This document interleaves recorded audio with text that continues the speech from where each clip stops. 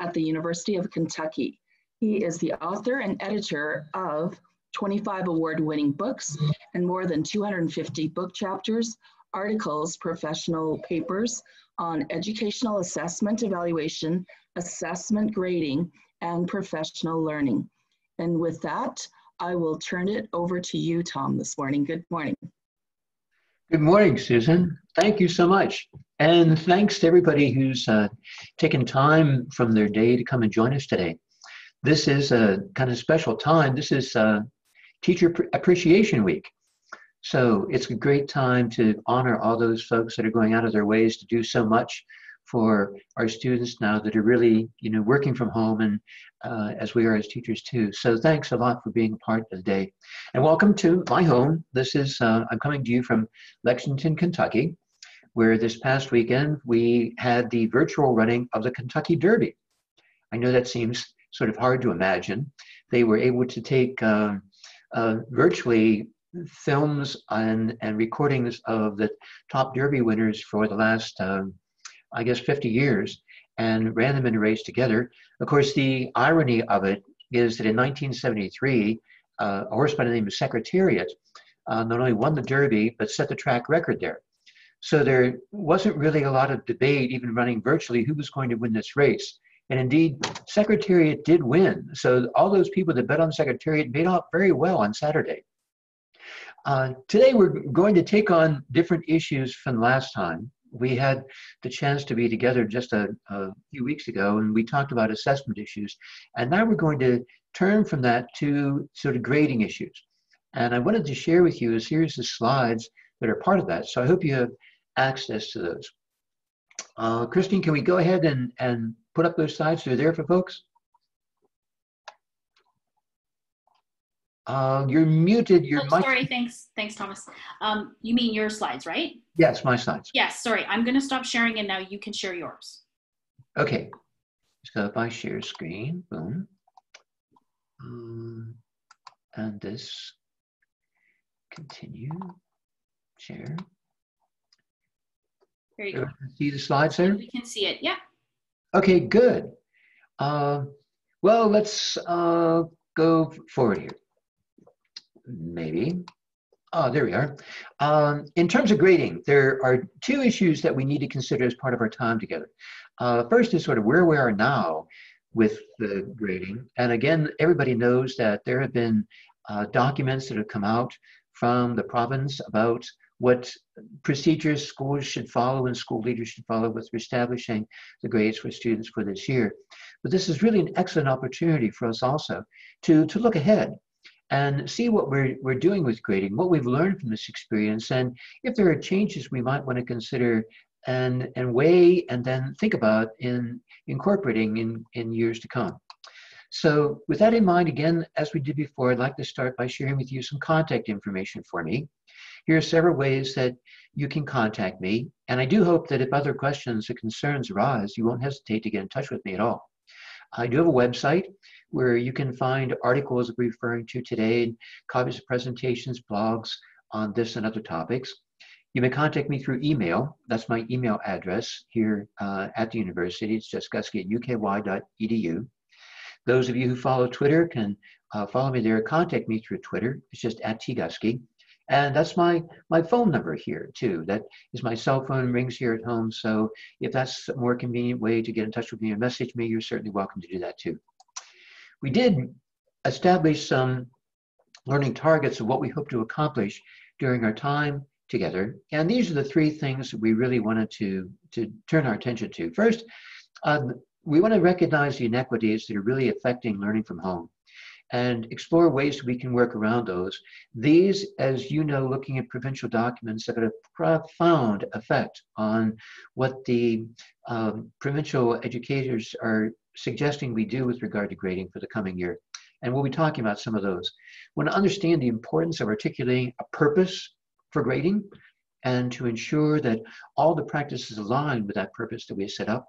And then finally, we want to be talking about the developing guidelines for ensuring that our practices yield grades that are accurate and meaningful, but also honest and equitable. So they're the purposes we want. So with that in mind, Let's return again. We talked about this briefly to some of those factors that do contribute to inequity that we have to recognize and work around as we are thinking about grading issues with regard to our students. The first is that we know there's inequitable access to technology, that our students throughout the province have various levels of technology available to them, not only access to internet and the hardware and software that's available.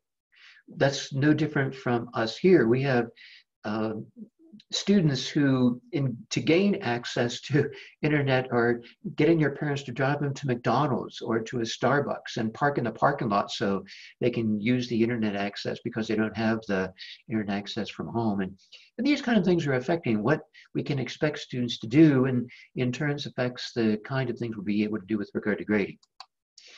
A second level of inequity is just access to school supplies and resources. We know that homes don't have all the necessary resources that students might need.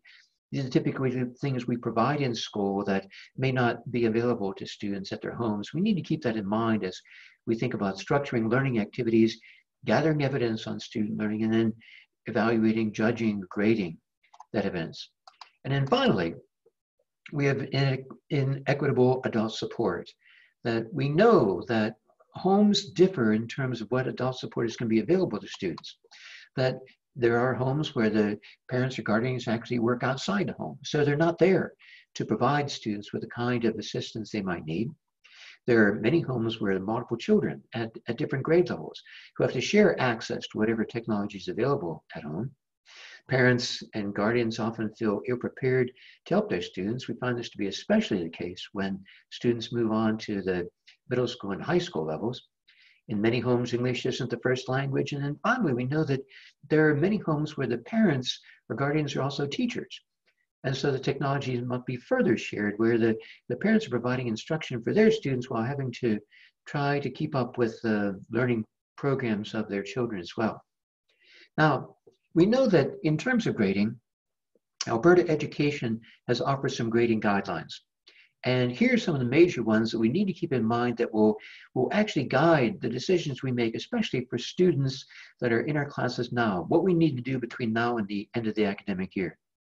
The province has suggested that students will get final grades. There'll be a percentage grade or a letter grade depending on the grade level of the school decision making that's been taking place there.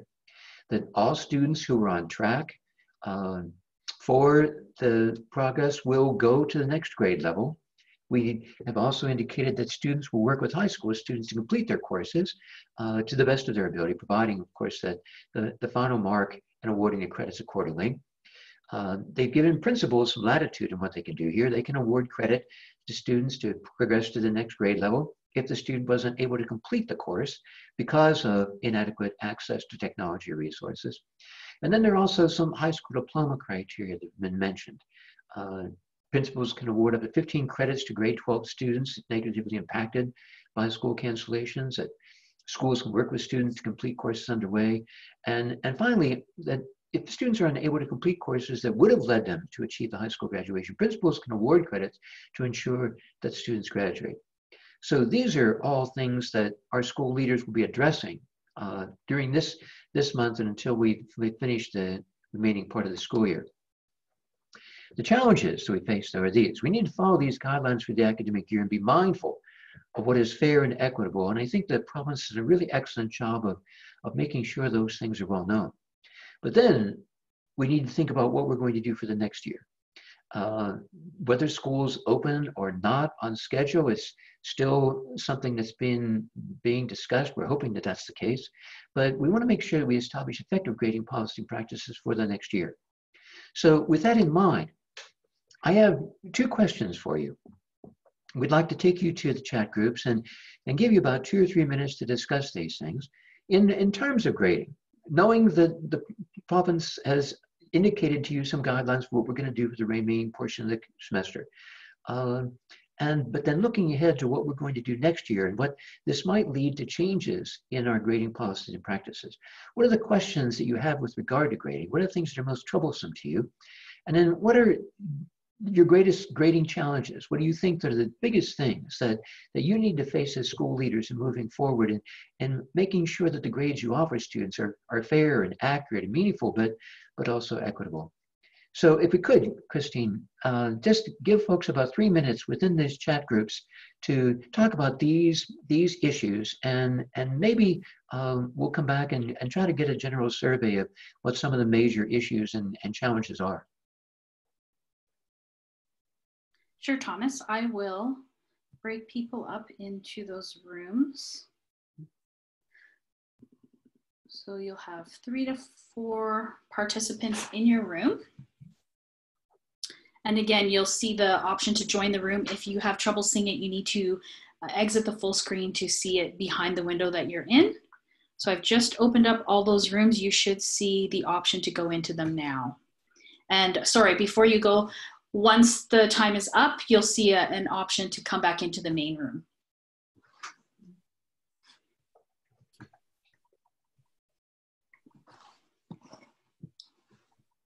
They're all going in there, Thomas.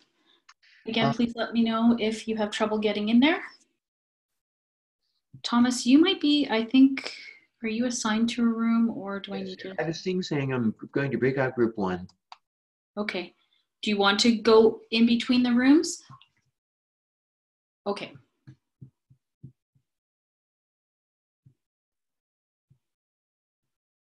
Because now he's going to have to reshare his screen. Yeah, he can reshare a screen. He went into breakout room 1.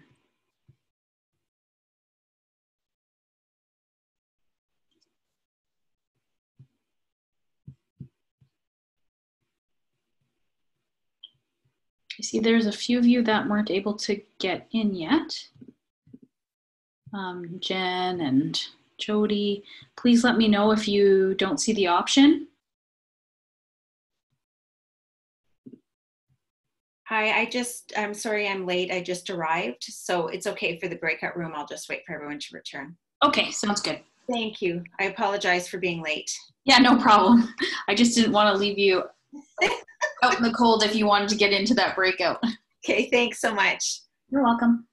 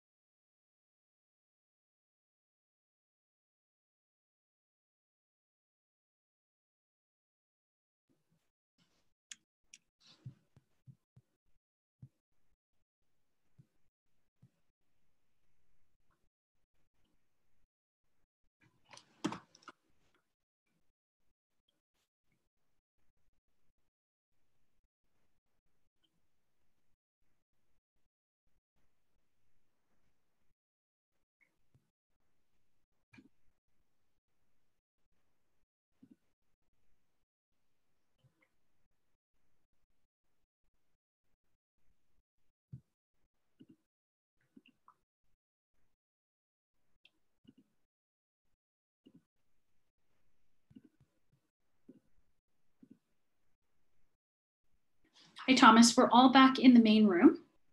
You're muted again, though, when you pop back in, and you'll also need to re-share your screen.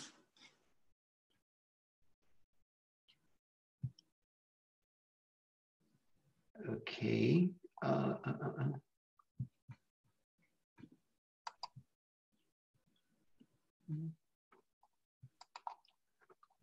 Oh, goodness. What did I do here? Do you see the Zoom window?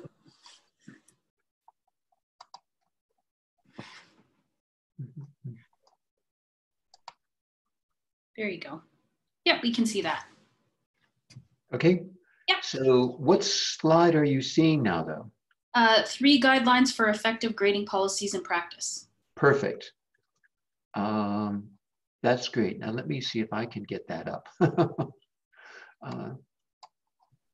You might need to hover over the bottom of your screen and click the Zoom icon. You want to reopen the Zoom window, and you should be able to see yours. You should be able to.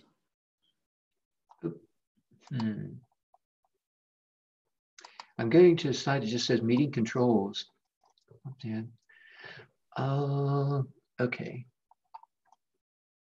How can I advance this? Okay, well, let's go ahead and start. So you're seeing the screen that says 3 guidelines for effective teaching policies and practices? Mm-hmm. I want to make sure that I can advance those. Okay, let's start there. Okay. In the time we have available today, there are 3 sort of guidelines for effective grading practices that I want to share with you. And there's sort of background things that need to be the foundation for our work in this area. The very first, we can go to this.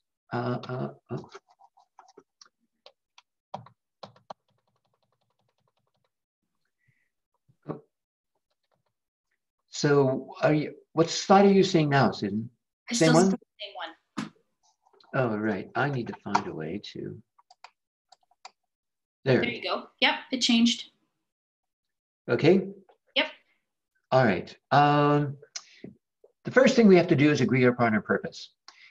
Where schools make really terrible mistakes when they're changing grading is they go forward and they change the process or the mechanism or the format they're using for grading. They work on how issues before they decide the why. And so I have 2 really sort of crucial questions for you here. But again, I'd like you to take just some time to discuss quickly. And the first question is, why do we do grading in the first place? I mean, why do we assign grades to students' work, and why do we use report cards? And the second issue is, what evidence should be used to determine those grades? We find that there's lots of variation among teachers, especially in what evidence they count as part of the grade. So I'd like you to just take 2 minutes, again, within your chat group, to consider these 2 issues.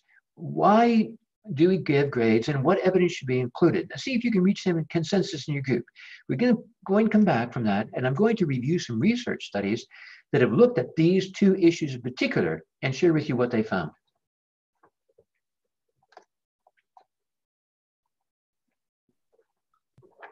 Sorry, Thomas, I'm just gonna, and how many minutes do you want me to give them? Just 2 minutes, please.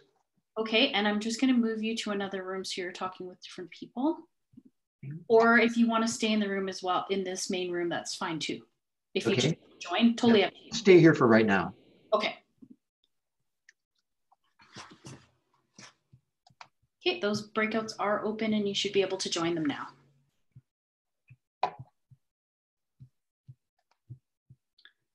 Well, I have a few of you that are unassigned, so I'm going to add you.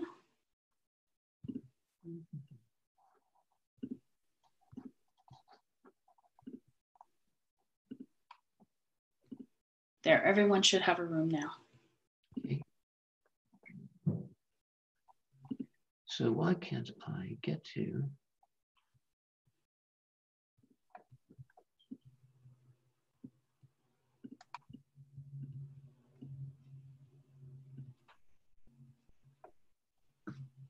Uh-oh. Oh. Do you maybe need to check your view options and exit the full screen? Let's see. The view options are at the top right. Yeah, let's see. Many participants.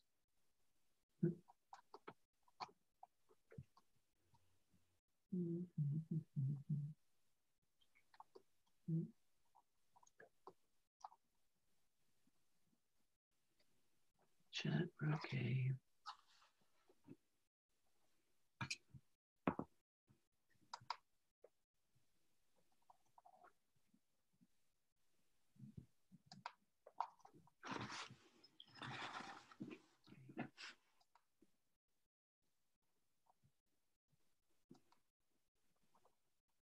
Uh-oh.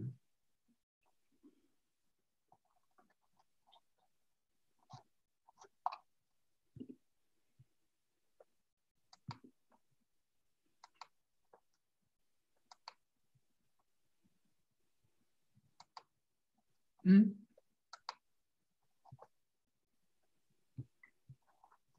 Anything I can do, Thomas? No, I've taken myself out of things completely now.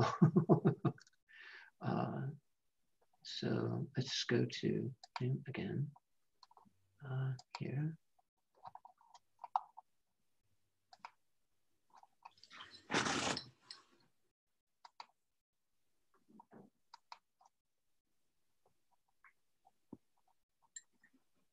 Why can't I get this back?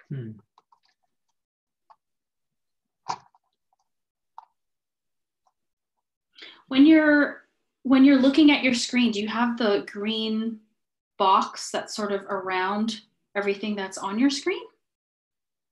Let's see. I have new share. Let's see. Go.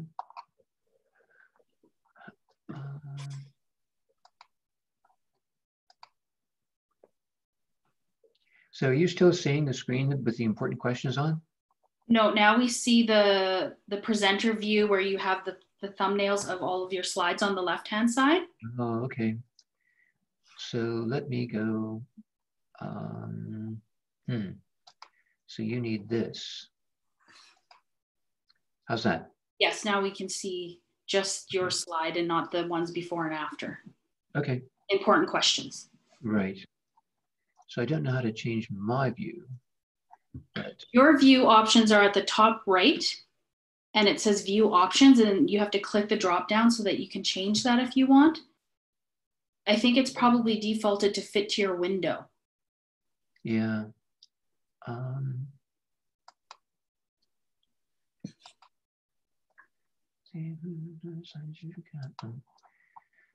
Top right, I don't.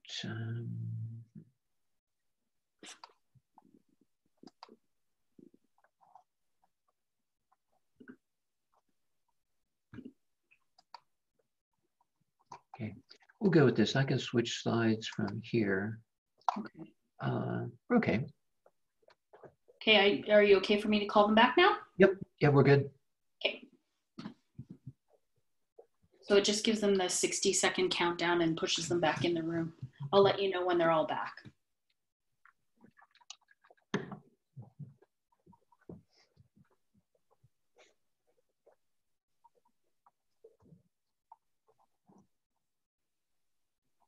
Here we go.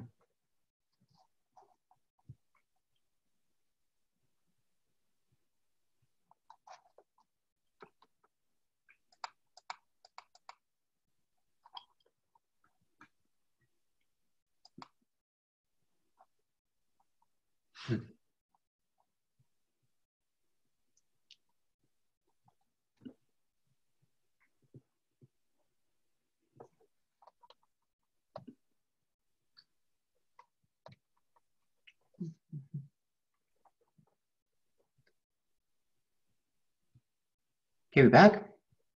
Most of them. There's just a few more. Okay. Yeah, they're all popping back in now. Oh, terrific.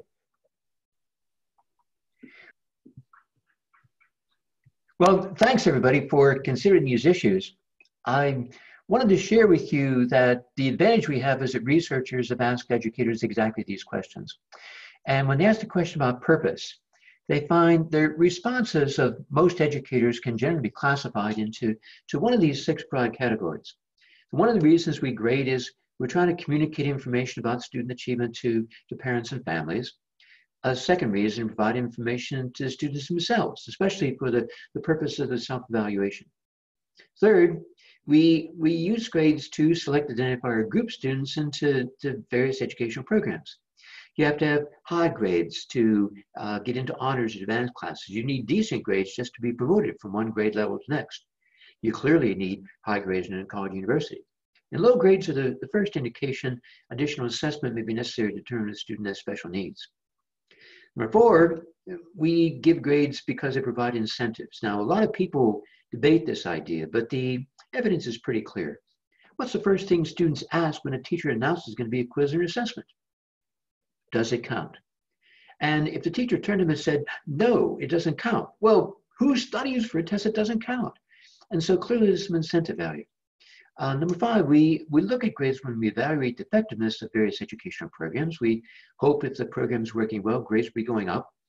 And then finally, to show evidence of appropriate effort or responsibility on the part of students. Now, we could argue that any of these are really legitimate purposes, but what I often do is ask educators just to look at these and rank order them from the most to the least important. And what always amazes me is we don't agree. That I always find some people are ranking one of these as the most important and others as the least important. We are all over the place. And see, that's the first problem that leaders in grading reform have to confront. Because when we don't agree on purpose, it's very difficult for us to deal with methods and procedures that align with that purpose when we don't agree. That's the first challenge you have to take on. You have to get people to somehow come to some agreement about why we're doing it in the first place. For whom is the information intended? What information does it include? And what do we hope the desired results will be? Now, researchers have also asked educators about the source of evidence they use when determining grades. And this is the list they've generated. Now, it'd be very unusual to find any teacher that incorporated all of these. But these show the vast variety of sources of evidence teachers use when determining grades. Now, again, I'll often ask teachers among these just to give me a count of how many they include. And what I find that it ranges from about 2 or 3 up to 10 and 12 among teachers in the same school. And see, that's the major problem we have to face. That when we think about this, one of the greatest concerns that parents and students have is the inconsistency in grading practices among teachers in the same school. That as leaders, to bring about that consistency, we must seek some sort of consensus with regard to the purpose. That means that we're really going to have to be setting aside some time to sit down with our staff and go through these and reach some consensus about the purpose. It comes down to a process like this. It's actually called, what we call this disagree and commit. Now, you probably heard this discussed as a management strategy that's used by these high-level tech firms. It's used by Intel, and Amazon uses disagree and commit, where we bring people together with all these different ideas, and then we meet them, but we come to some consensus, because we all have to have the consensus to go forward. But actually, the roots of this go back much further. It was actually used in planning military strategies. This photograph, for example, is this team of military leaders that got together, Montgomery and Eisenhower in particular, to plan the D-Day invasion that ended World War II. And they went through exactly this process. All these brilliant minds came together. They had a variety of different ways they would go about it, but after 3 days, they came up with one plan that everybody was going to follow. And that's just what we have to do with regard to grading. And that means that you must develop a sort of purpose statement that you'd be willing to print on a report card. Now, I've been working with schools all around the world in doing this, and I'd like to share with you a purpose statement from one particular international school. This is the American school in Paris. Canada, along with the United States, every place in the world that we have a diplomatic mission, we have schools for the children of those people serving diplomatic mission. And this is one for the American kids that are in Paris. And this is their purpose statement. And you can see in this statement, they've tried to communicate exactly what they hope to accomplish. That the primary purpose was to effectively communicate student achievement towards specific standards, or we could call them outcomes in Alberta. At this point in time, the grades should reflect what students knows and is able to do. Students receive separate feedback on evaluation of their learning habits, which will not be included as part of the academic grade. Now, sorry, just 1 second. I think you're not on the correct slide. Oh. We're not seeing that purpose statement. We're on parents and students. Greatest concern about grades is inconsistency. Oh, okay. Well, my slide changer is working differently from yours. Oh, this is a slide of the Eisenhower and Montgomery with their disagree and commit group. And now we're here. This is the purpose statement for this American school in Paris. They've been working at grading reform for several years, and this was the purpose statement they developed. Now, I'd like to draw your attention to one particular point in this purpose statement at this point in time.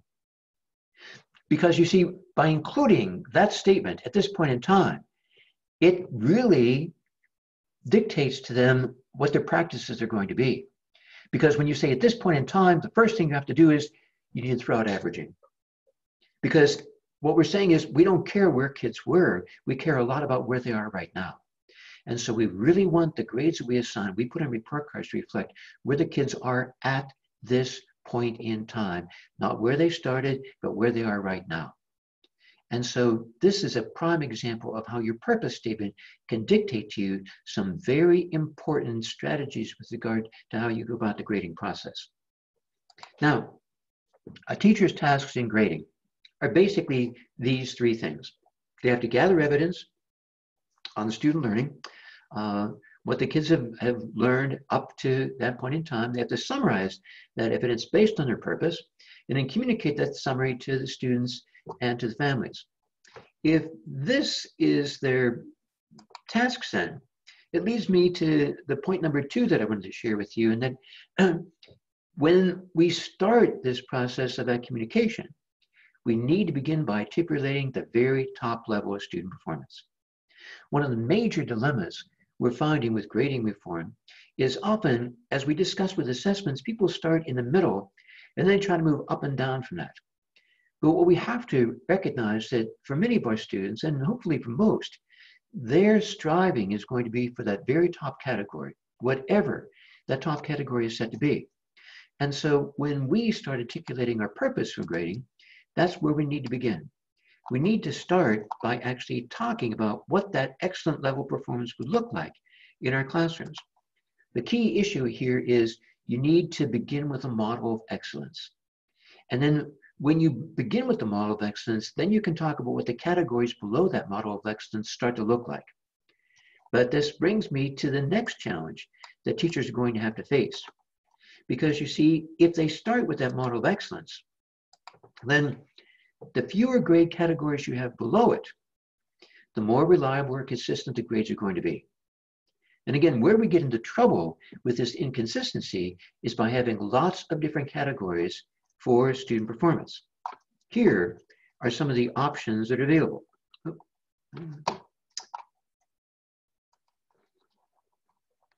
So here are the 5 major kinds of grading systems that we see, or grading system categories. We have percentage grades. We see that being used a lot with many of the schools in Alberta and other places around the world.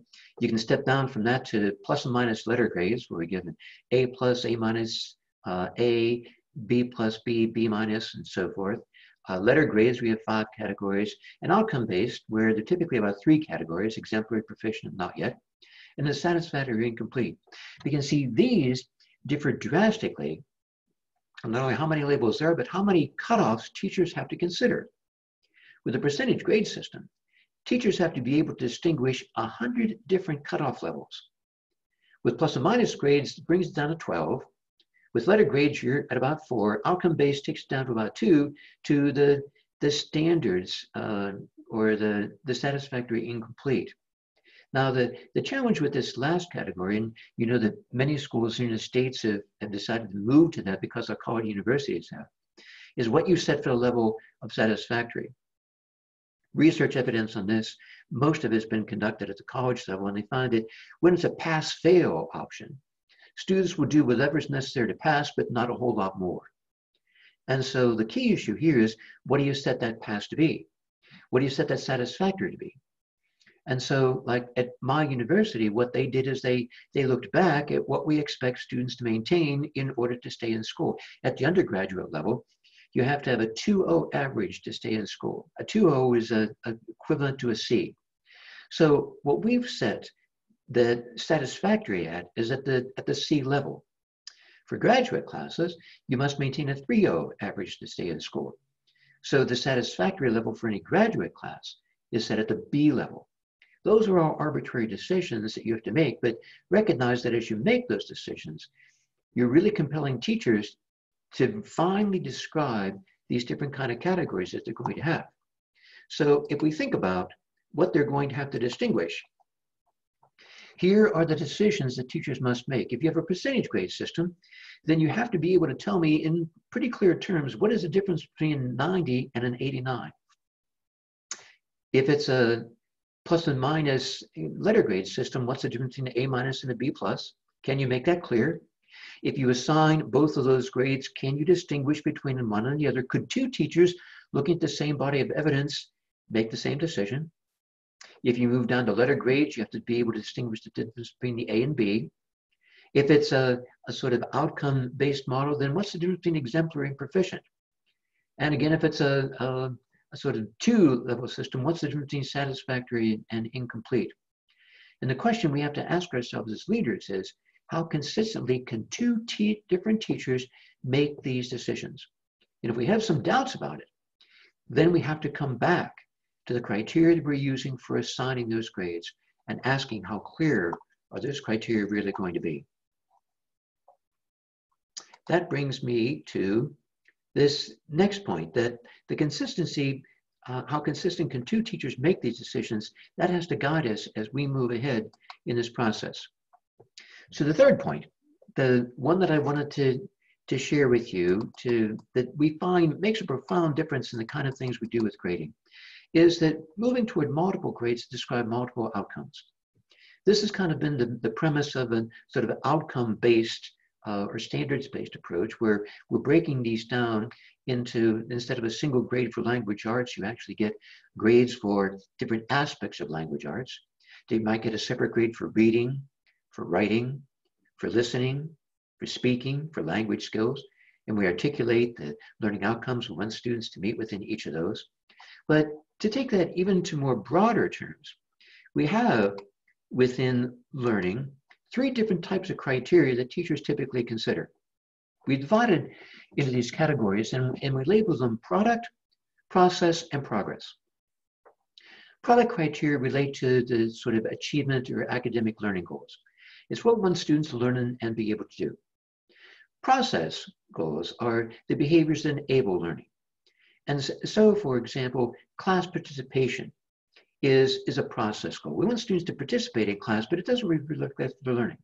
Homework would fall under process. And then we have progress. And progress indicates not necessarily where they are, but how far they've come. Now, the important part of this is all 3 are important, but they are quite distinct. And where we get into trouble as educators is when we start combining elements from both of those. Now, the province has been pretty clear in saying that the grades we give kids should relate to that achievement overall, but oftentimes teachers find these process things important. Excuse me. Here in the States, we know that there are actually school districts that have said they're going to grade in terms of participation, and we know how difficult that can be. When we think about these sort of product elements, we find that there are 3 different kinds that educators typically consider.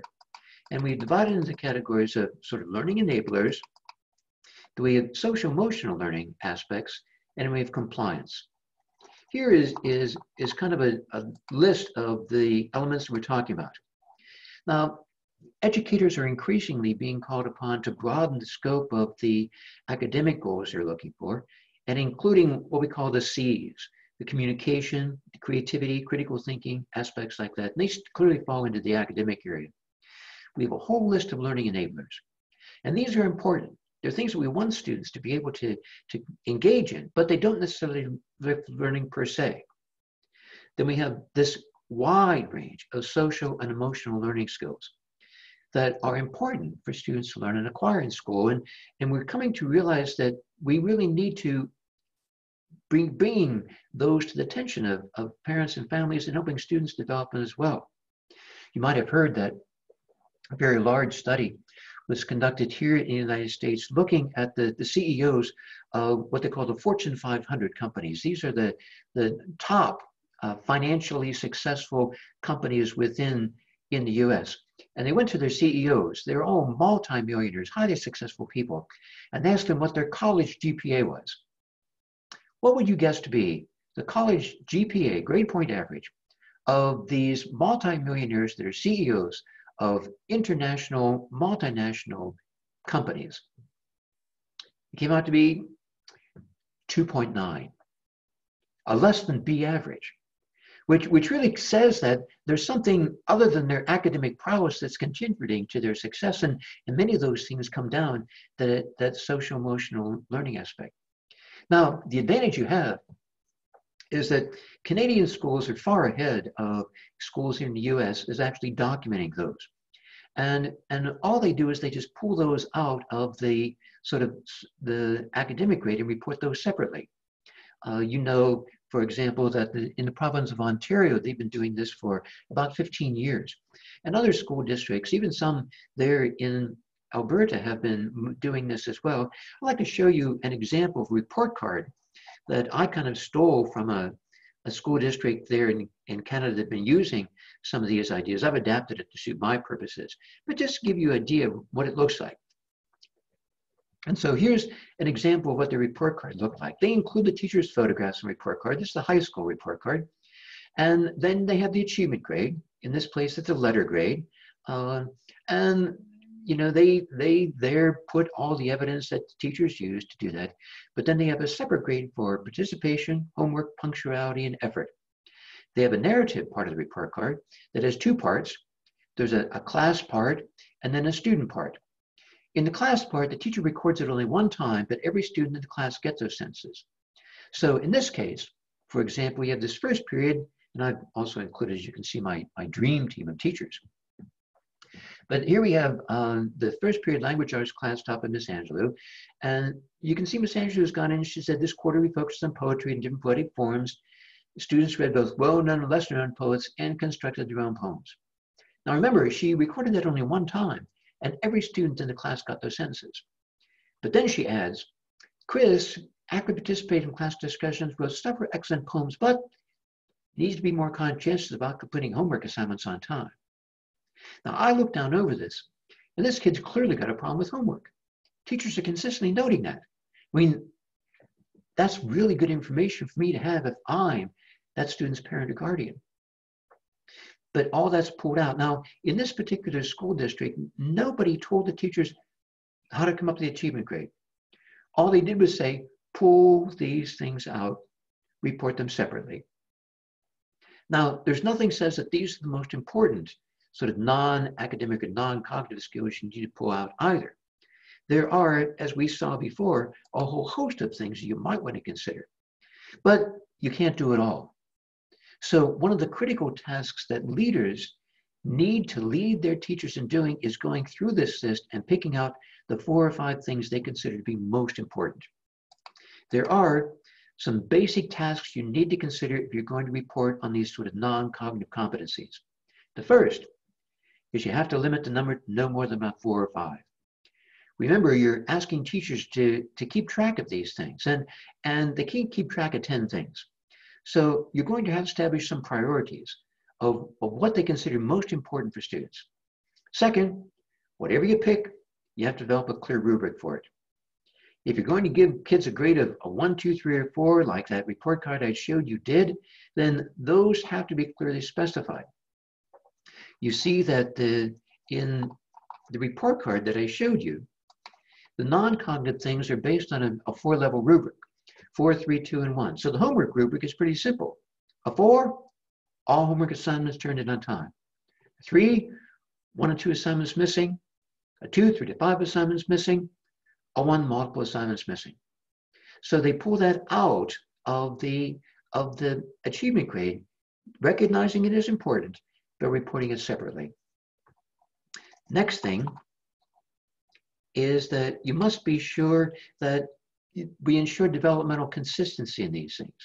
That what cooperation looks like if you're in a kindergarten class is different from what it looks like if you're in a grade 5 class or a grade 8 class or a grade 12 class. And so we need to be clear in the rubrics we develop, there's developmental consistency. And finally, we need to make sure that they are aligned with our purpose, that we really have these things aligned with that purpose statement. So if you remember, back to the purpose statement I showed you earlier, they've indicated it specifically on this report card what it is they want to accomplish, where they say students receive separate feedback and evaluation on their learning habits. We've called these learning habits, which will not be included as part of the academic achievement grade. They're pulling out. I suppose that I'm particularly sensitive to this issue because of a problem we had with my son. I have a son who's very bright, and I like to hope he got that from me. But he's also very obstinate, and he definitely got that from his mother. In high school, we fought this constant battle because he would say to me, he would say, "You're an educator, right?" I said, "Yeah, that's right." He said, "Okay, homework. Homework is designed to provide you with extended practice of things you get in class, right?" I say, "Yes, that's right." He said, "Okay, if I get it in class, I can show the teacher I've got it. Why do I have to do the stupid homework?" He said, "If I go to class and all the teacher really does is goes over what's in the book, and I can read the book and get it, why should I have to go to class?" Here's a kid, he would not do the homework. He'd skip class, he wouldn't leave school. They just find him in the tech lab doing something he thought was more important. So in high school, he takes what is called here in the States advanced placement calculus. It is a calculus class for high school students that is designed to be more aligned with the kind of calculus they would get when they were in college. So advanced placement basically means college level. The first year, he took the exam for the AB level of calculus, which is the first level college level class. He got a 5, which is the highest grade you can get. The second year, he took the BC level, which is the highest level of calculus. Not only did he get a 5, he was one of 38 kids in the United States who had a perfect score because C's in calculus. Because his teacher zinged him because he wouldn't do the homework. And we just fought this battle constantly. And I would say to him, "Michael, you've got to understand it's a game." He said, "Dad, that's my point. It's their game, not mine, and I don't want to play." This kid, he graduates from high school with national merit scholarships, right? He was not in the top 25% of his graduating class because he refused to play the game. Now, you could convince me that my kid acted in an irresponsible way. I will go along with you on that. But you can't convince me that he deserves a C in calculus, not when he gets the highest grade possible on this external examination. That's not right. And so that's what we do. When we provide multiple grades, then we pull these things out and report them separately. They're all important, but they all report different kinds of indicators. It would be like going to the physician and the physician says, "Well, I'm going to measure your height, I'm going to measure your weight, I'm going to measure your heart rate, I'm going to measure this, I'm going to combine those all into a single grade that's going to calculate your health." Well, that doesn't work. These are different measures, and we have to do the same with kids. So pulling these things out and reporting them separately can provide valuable information about kids and valuable information about their learning that would then make the grading much more honest. So 3 basic issues here with regard to what's really important. The first of all is you do want to establish the why before considering how.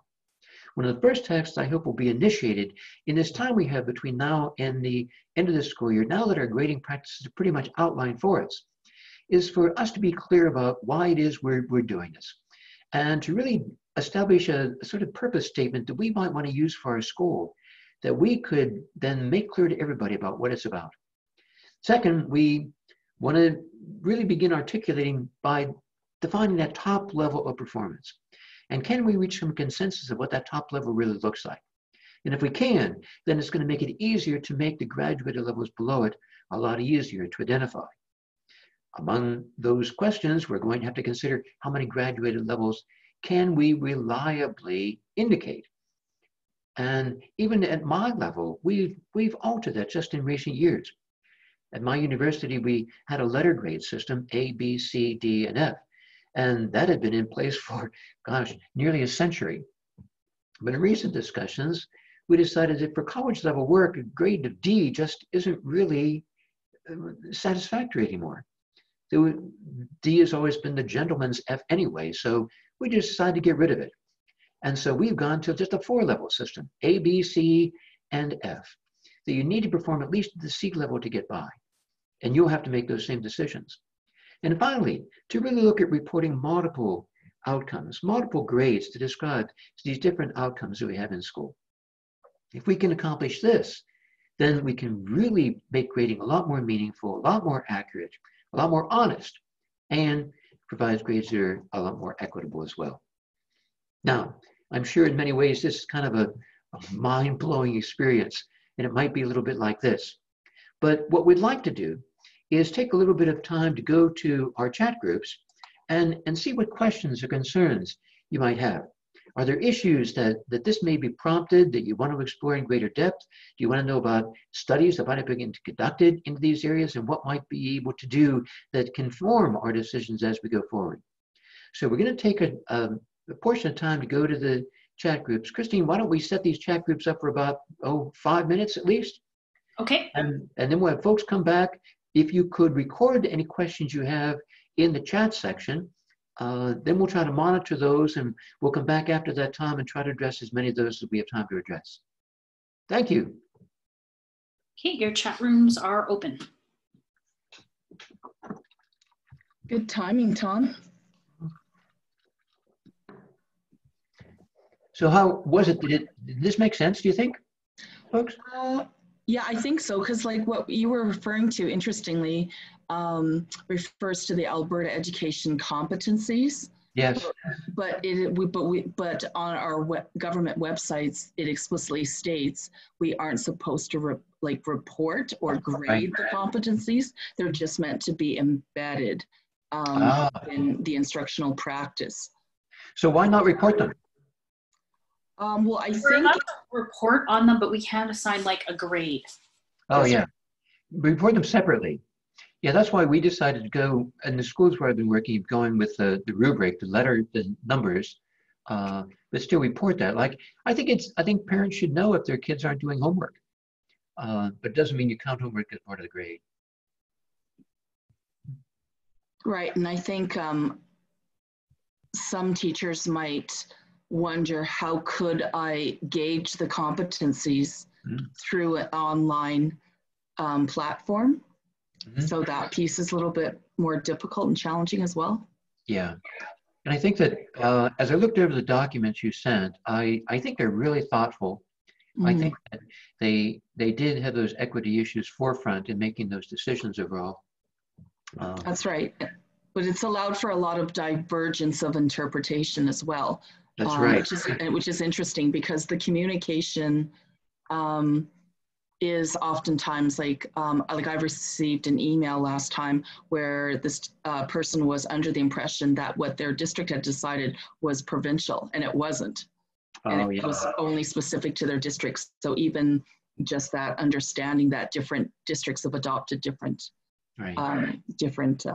assessment guidelines. The challenge of the percentage grade, I think, is just a real dilemma.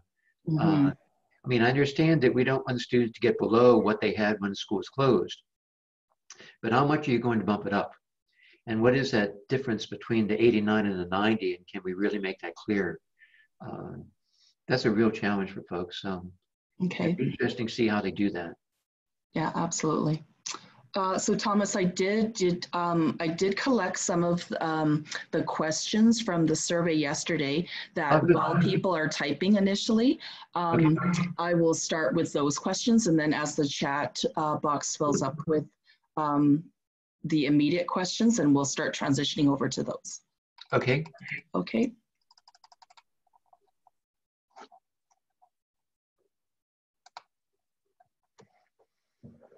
So what were some of those questions, Susan?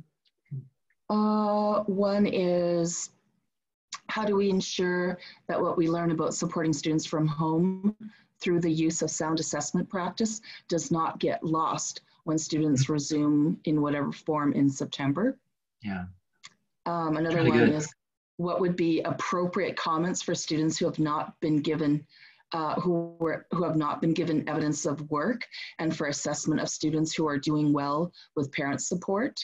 Mhm. So I see that one as being really relevant, because a lot of districts right now are trying to figure out the wording on the report card for comments. Okay. And especially in like Division 1, where there is a lot of parental support. How do you, because I was thinking about this too when I saw that question, I guess it would have to do with like indicating that this child is able to do this with parental support, kind of like similar to that statement at this point in time, right? Right. Is noting that. So another one, with the mandate to assign final grades, how do we support teachers in taking the emphasis off grading and put it on feedback and assessment? And how do we encourage students to stay in the game when May and June are already a struggle in the traditional classroom setting? And then I guess having that disconnect with not necessarily seeing them synchronously all the time online. How do we, how are we able to maintain that engagement? Okay. Yeah. I've got a few more, but I just thought we'd probably start with those. Yeah, that's really good.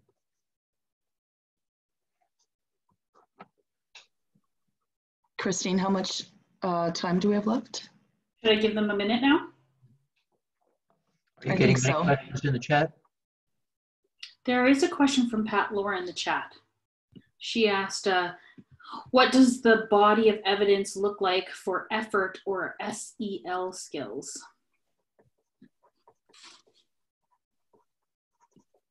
I'm assuming the SEL is social emotional learning. Yes. Right. Okay. Christine, you'll let us know when everyone is back? Yeah. Okay. Oh, 30 seconds.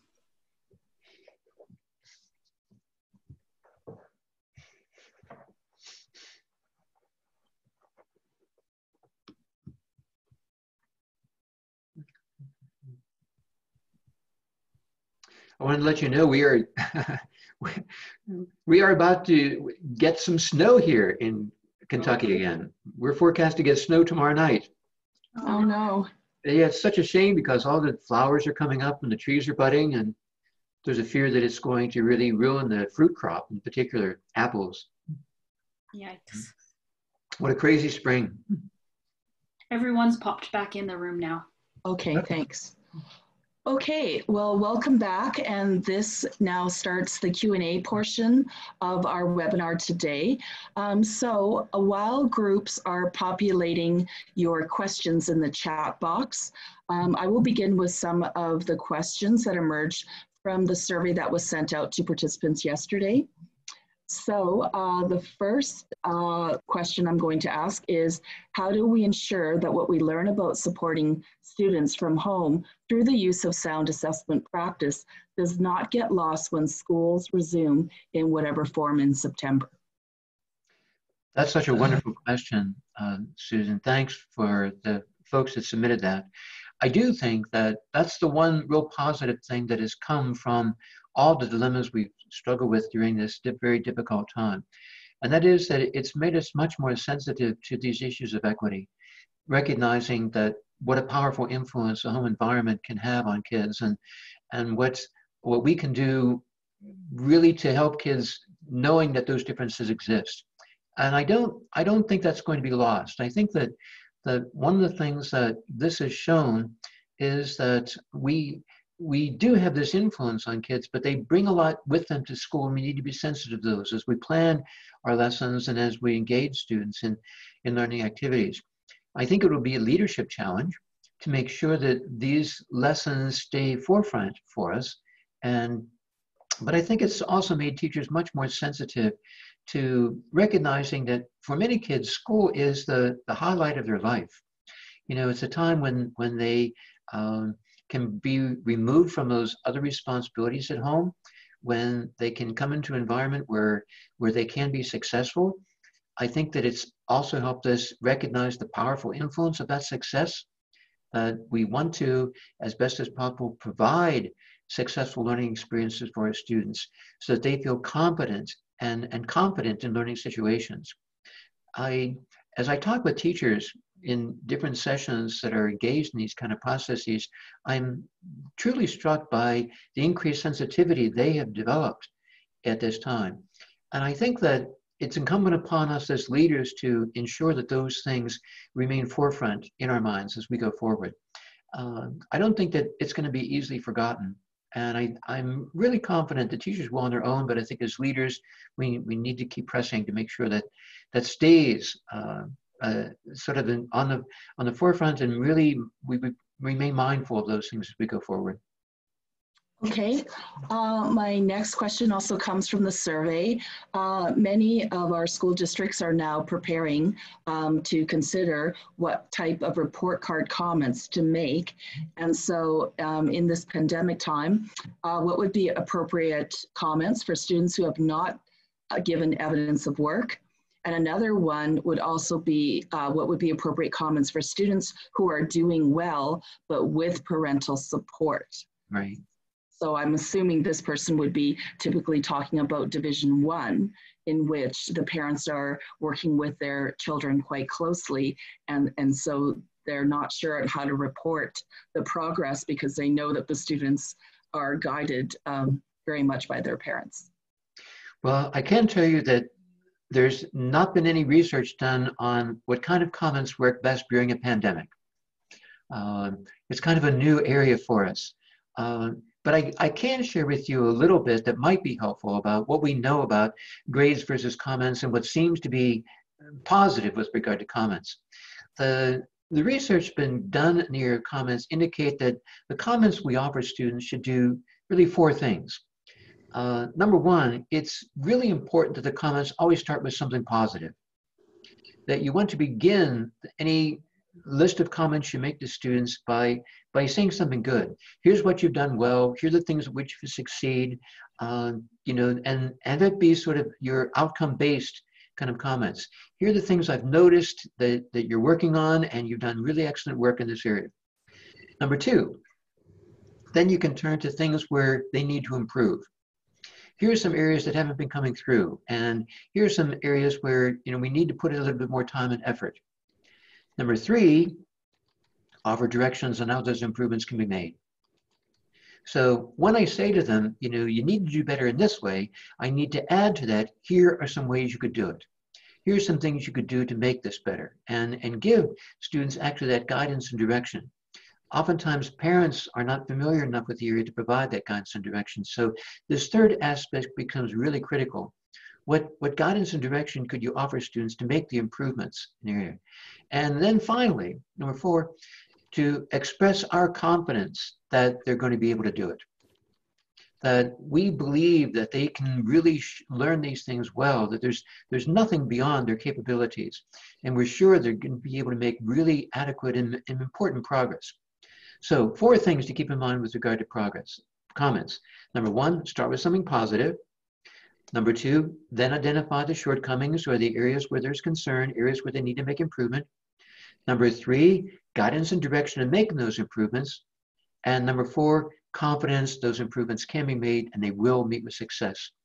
I think if we let those 4 things sort of guide us in making these comments to students, they'll be really productive and really helpful for the kids. Okay, we've got 2 questions from our chat box that are very similar, coming from Dan and Darren. Dan says, what can we do to build greater consistency with colleagues across the province on the why? And Darren is asking, in the event of further ongoing discussions to schools, how do we get better at helping teachers gather evidence of learning for assessment and reporting it to the online context? Yeah. Well, I think that what we found as we've gathered these purpose statements from schools is that you need to really begin on a school basis. Remember, in the presentation, I said when we survey parents and students about grades, the first issue that always comes up for them is fairness. And it's that, they want to make sure that it's a fair estimate of it. We did a study several years ago where we actually asked teachers to think about their very best and their very worst experience with regard to grades. And these are all teachers who had gone through school and gone through college, had their degrees. And every one of them was able to identify a good and a really bad experience with regard to grades. And when we ask about those bad experiences, over 90% of those all related to issues of fairness. It just wasn't fair. The way the teacher determined the grade I got, the teacher didn't like me. It doesn't reflect what I learned at all in the class. And so that has to be paramount to us and what we really think about. Are the grades, the grading systems we establish fair? Are they transparent? Do students know exactly what we're looking for and how they can provide that? The second issue is the consistency. And consistency has to do with that when a child leaves one class and goes into another, in many schools, all the rules change. What counts as a part of the grade, how the grade is going to be determined, all that changes. Now, for some students, they see this as a huge game, and they become strategists in the game, want to understand it well and how to play, and some of them are very good. But for a lot of kids, it's a total mystery. I can remember in my very first year teaching, I began as a middle school teacher. I taught grades 7 and 8. And in the middle school where I taught, it was our practice to give final examinations to our 8th graders. We thought that was a good idea. We thought it was going to get them ready for what they would face when they were in high school. And I remember the very first year doing this because I'd worked really hard in developing the exam, and I thought I did a pretty good job. And as my students were coming in to take their exam, I was standing outside the classroom door, kind of greeting them as we were coming through. And down the hall came one of my very top students, Jessica. She had done so well the entire semester, and I was just confident she was going to do really well on the final exam. And she came in and said, "Hi, Jess, how are you today?" And she said, "Fine, Mr. Guskey, how are you?" I said, "Fine." I said, "Jess, did you study for your exam?" And she looked at me and said, "No, not really." I was shocked. I said, "Jess, I don't understand. This is a really important part of your grade. How could you not study for your exam?" And she looked at me really quizzically, and she said, "Well, Mr. Guskey, I worked it out. I only need a 50.2 for my A. I don't have to study to get a 50.2. This 8th grader had worked it out to the 10th decimal place, what she needed to do to get her A in my class, and she was surprised that I didn't get it. And I was shocked. And I thought, oh my goodness, what have I done to this brilliant young woman that to her, school was not about learning, it was about getting a grade. And she had done her job. She was shocked that I didn't understand that that's what her job should be. So since that, it's really, really compelled me to think about this differently and to really try to understand that we need to be consistent.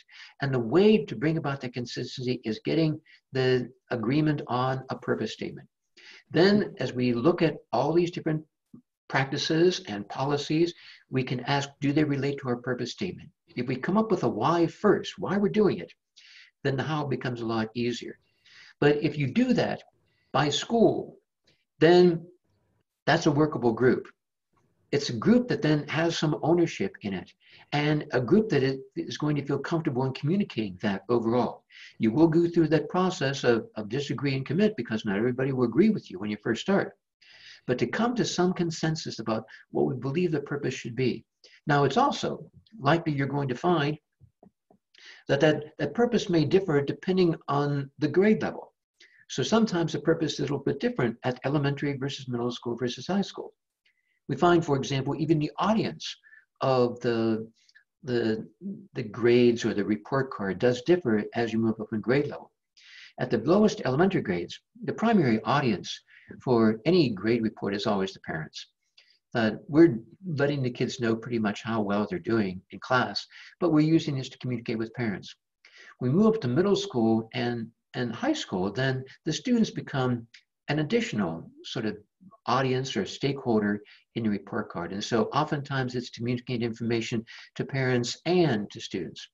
Until you get to my level, at my level, it's only the students. We often have parents call us and plead desperately for students' grades, and we have to say we can't give them to you. You know, after 18, then that's their information. And so if I know you're investing thousands of dollars in your child's education, but the grades pretty much are going to go to them. So I think that to seek that consensus among the faculty in your building is the foundation for then providing consistency as they go from class to class. Okay, thanks, Thomas.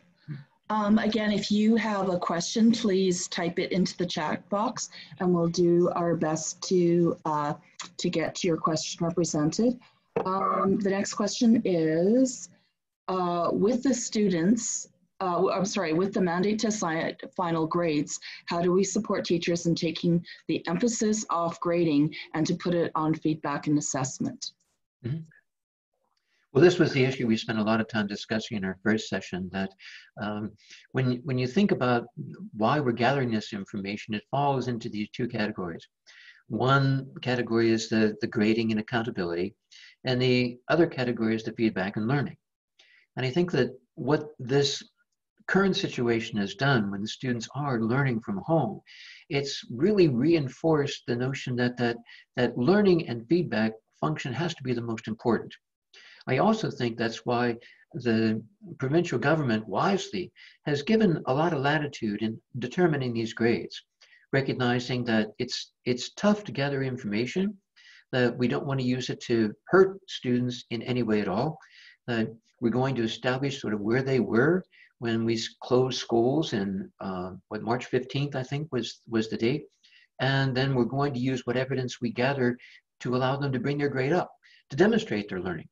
And we're going to provide feedback as they provide us with this information to help them improve. So wherever they started on March 15th, our orientation is not going down, but what we can help them do to bring that grade even up higher than what it was. Now we need to establish and be very transparent about how to do that, and then look for evidence that we would trust and verify that it's been done. And my checkpoint in that is if two teachers are looking at the same body of evidence, would they make the same decision with regard to this kid? And if they can say, yes, I'm confident that if two of my colleagues were sitting beside me, would they make the same decision with regard to this student that I'm making? Then you're on solid ground. So to really emphasize the feedback and learning functions, and the grade just basically being a reflection of what you were able to accomplish through that, and not a final checkpoint either.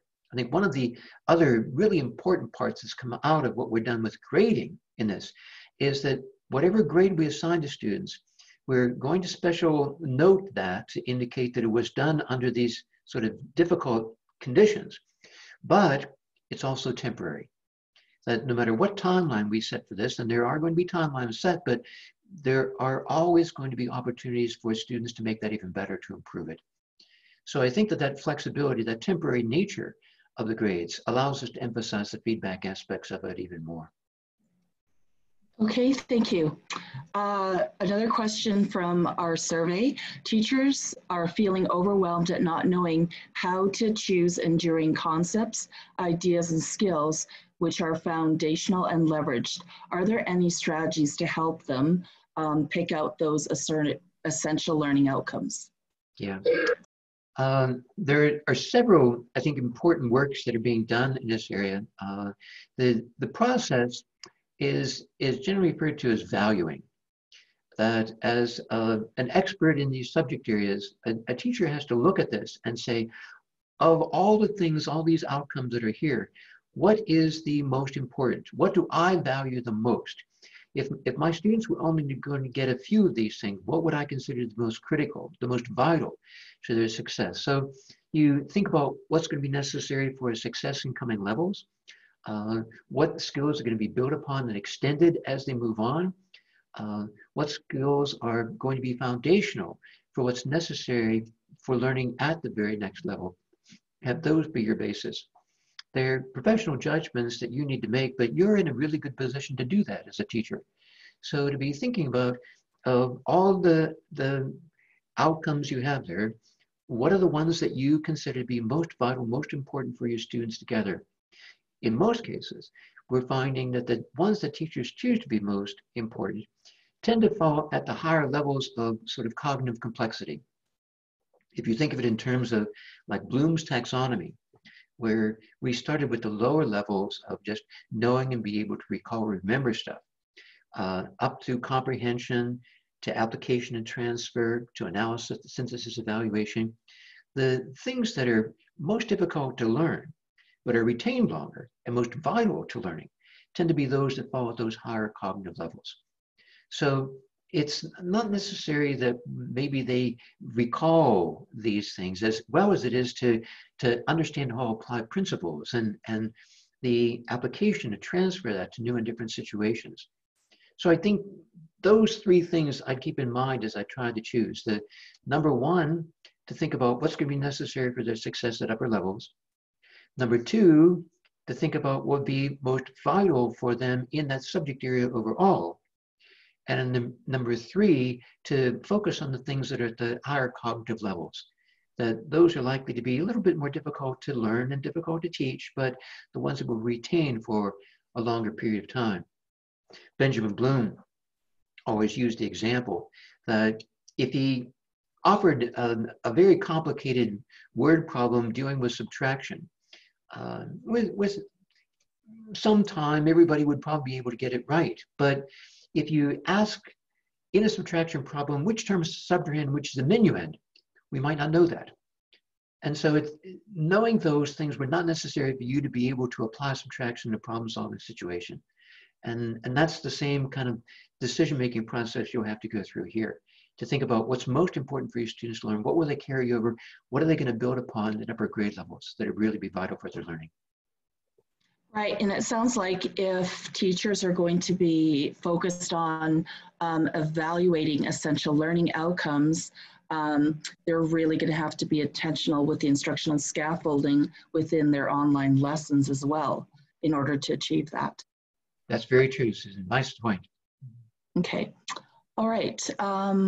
Another one would be, what sort of advice do you have for moving teachers away from traditional models of evaluation so that they are able to be more creative in terms of how they gather observations and have conversations with students in addition to products? Okay. I like to do this by turning the question around to the teachers. And so when we have any particular outcome, instead of asking, how would I measure it? Or what kind of question would I ask? What I ask teachers to think about it, what evidence would you accept to verify that a student learned this well? And are there different kinds of evidence that we might accept from students? So would it be acceptable for a student to be able to do a demonstration instead of having to write it out? Might they do a video chat? Might they be able to develop a play or build a project that might be able to demonstrate these things? If you start with your overall learning goal and that general question of what evidence would I accept to verify that a student had really learned this well, again, going back to what we talked about earlier, start with your model of excellence and really get away from this idea that there's only one way to demonstrate your learning in that excellent way. But that once we establish what that level is, then we can think about what evidence best reflects that level. And we can move ahead to the various formats that kind of evidence might be used, how it can be gathered. You're muted, Susan. Sorry about that. Christine, I've just lost my ability to see the chat. Was there any other questions that came up in the chat? No. Okay, so I guess we will go to one more question from the survey. Let's see here.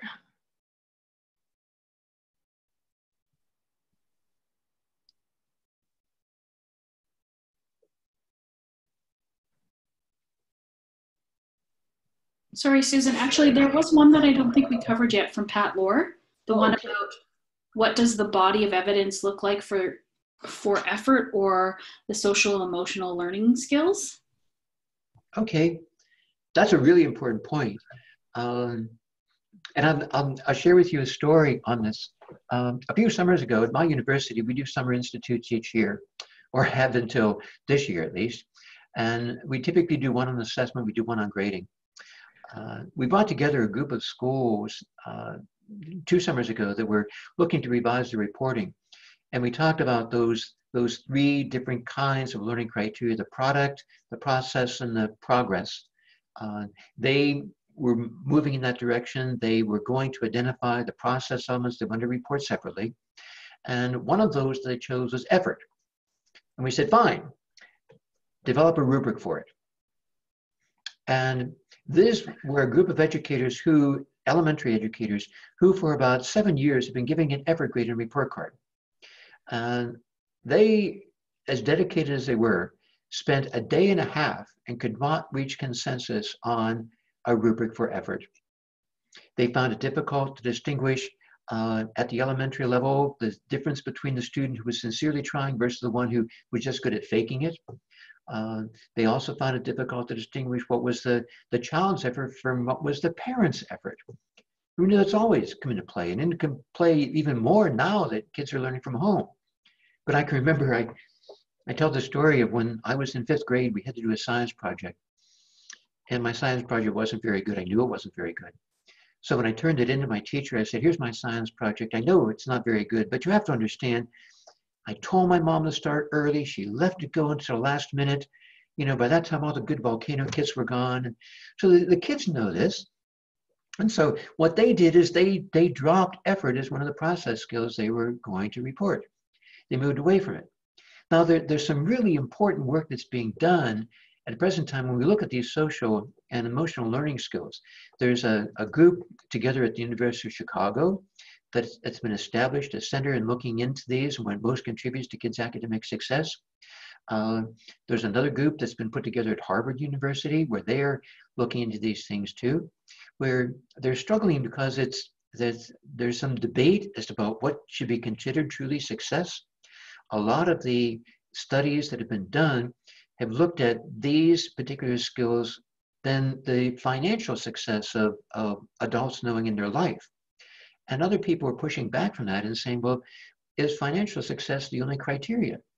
You know, maybe we should looking at things like honor and integrity and empathy, things that might not contribute to financial wherewithal, but are truly important if we want to benefit our society and move ahead as society. So it's prompted a whole new set of new questions about what is truly success in life and what leads to a really rewarding life, to happiness, to fulfillment for it overall. And can we relate any of those to people who have been able to reach those levels of success, not only just financially, but also by happiness and feeling a sense of being worthwhile, making a valuable contribution to the world overall. So it's an area that's ripe for research. We haven't really gotten there yet. We've been better at identifying these potential skills.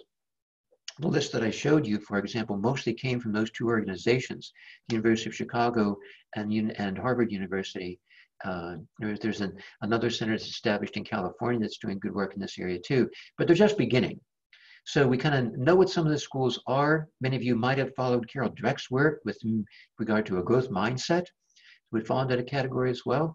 But as far as establishing which ones are most important, which are most critical, we're not quite at that yet. We're just kind of investigating it, but looking in the right direction. Clearly, though, it's important to recognize these things are different from just academic success. And so to the degree that we can identify what they are, establish some criteria for recognizing them when we see them, and then we can develop strategies for helping kids develop them. Okay, great. Thanks, Tom. Sure. All right. So I'm sure that after watching the seminar, you'll still have some further questions, but I just want to let you be aware that we have some more upcoming assessment webinars. We have Rick Romelli tomorrow, who is talking about differentiation differentiated instruction, principles and practicalities that hits upon the how do we differentiate for students.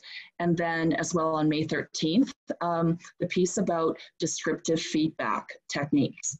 So how do we provide students with that formative feedback that is what is ultimately going to propel them forward and move them along in their progress.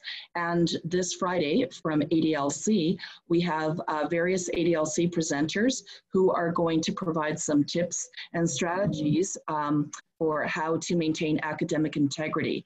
So they're going to share their experience with being online educators full-time, some of the tricks of the trade in terms of guaranteeing that the assessments that are coming in are indeed authentic. And Christine, if you could advance to the last slide. Again, we thank Tom Guskey so much for helping us, moving us forward with this conversation. All the participants will be receiving a recorded version of this webinar, so please feel free to share that video recording with others. And on behalf of the Alberta Regional Consortia, consisting of the Calgary Regional Consortium, the Central Alberta Regional Consortium, the Francophone Consortium, the Edmonton Regional Learning Consortium, the Learning Network, the Northern Regional Learning Consortium, and also the Southern Alberta Consortium. We thank you very much, and thank you again to Christine Kwong for being our EdTech facilitator. And we welcome any questions, and you can direct those to Thomas directly at guskey@uky.edu. Thank you for joining us today, and we hope you enjoy the rest of your day. Thanks, good. Thanks, Susan. Thanks, Christine. Thanks, Thomas. Guess you got to go get your snow gear now. Yes, I know. Get the boots back out again. That's right. Well, good. I'll look forward to hearing from you. Thank you so much. It's been a great opportunity. Great. Thanks so much, Thomas. We'll chat later this week. Thank you. Take care. Bye.